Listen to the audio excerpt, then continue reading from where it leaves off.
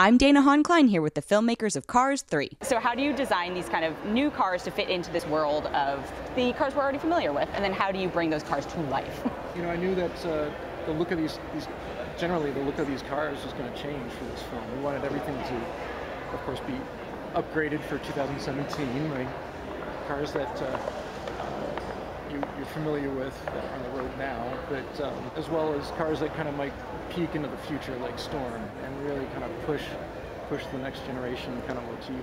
I mean, it's true, we do have a lot of like fun new characters in this film, and I think what we tried to do, you know, from Cruz and Storm to Miss Fritter, Natalie Certain, you know, all those new characters, was try and just put a bit of something that people recognize in them. So with Fritter, she has those, you know, thick windshield glasses, which we took from DeLaria, and Natalie Certain is, you know, voiced by Kerry Washington, and so she's, you know, known for talking very fast, you know, a mile a minute, and so to try and get a little bit of Kerry Washington in the way that Natalie Certain is speaking, just to make people in the audience look up and sort of see something that they maybe see in somebody else, or they recognize in the voice talent, you know, and that kind of little attention to detail. Storm, Armie Hammer he would over-enunciate his lines when he read them, and so we did that with Storm.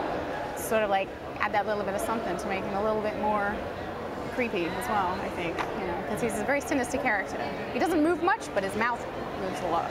His eyes do the talking for him a little bit. His eyes are contrasting what his mouth is saying. So if he's saying like, "Good luck, McQueen," his eyes are just saying, "I'm gonna beat you." Hey, Jackson Storm, right? Great race today. Wow, thank you, Mr. McQueen.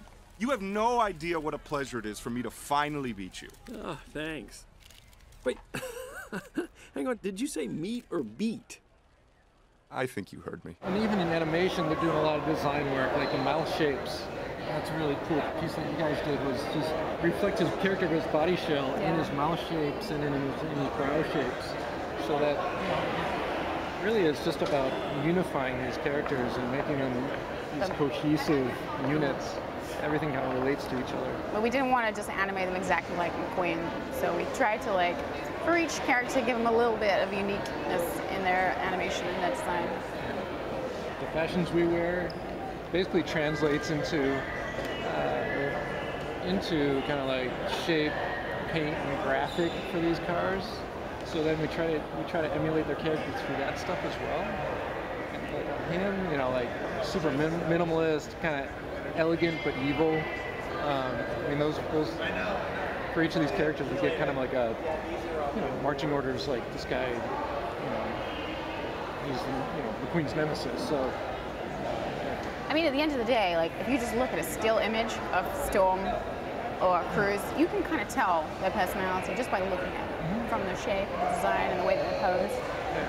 So we do have a lot more female characters this time around, which is very exciting, but I don't think they're over-defined. Like, I don't even know if cars can have femininity, but is that something you take into, you know, account in the design of it? Yeah, I mean, at times in the shapes of these cars, we can infuse a little bit more softness in the shape. Like,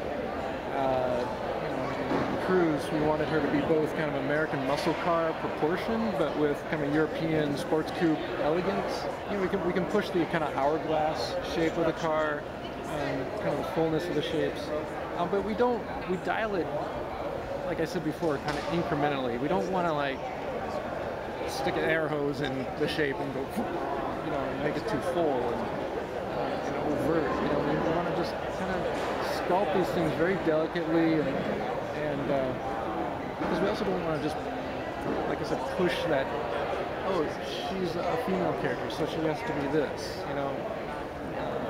And Cruz was an interesting design because she had to be between McQueen and Storm. She has to stand up next to these fast next generation racers and not look out of place next to them, but also not like look like she's, you know, overshadowing McQueen, because he's quite small in relation to Storm. So we had to kind of design Cruz in between the two, and that wasn't necessarily make her female. It was just she has to have the best of both worlds. So curves like McQueen, but like sleek, hard lines like Storm. Well, none of that, like behavior-wise. You know, she's also this. She's not defined by being a female car. She's just she wants to. She loves racing. We'll go with that. So in terms of, you know, infusing that into the character, like how how do you draw from like Cristela's story? How do you draw from your own experiences? How do you draw from like the world around you? Yeah, I mean, so the character of Cruz was, you know, her story directly was inspired by Cristela and her, you know, her experience growing up in a poor area, not having many opportunities, but wanting to be a stand-up comic. And so the story artist definitely took a lot of inspiration from Cristela herself. And the animators as well. We watched a lot of her stand-up, a lot of her TV, and we just tried to, you know, whether it was a bit of comic timing or a mouth shape or whatever we could pull from, like, you know, Cristela herself, that was really important to try and get some of that in there.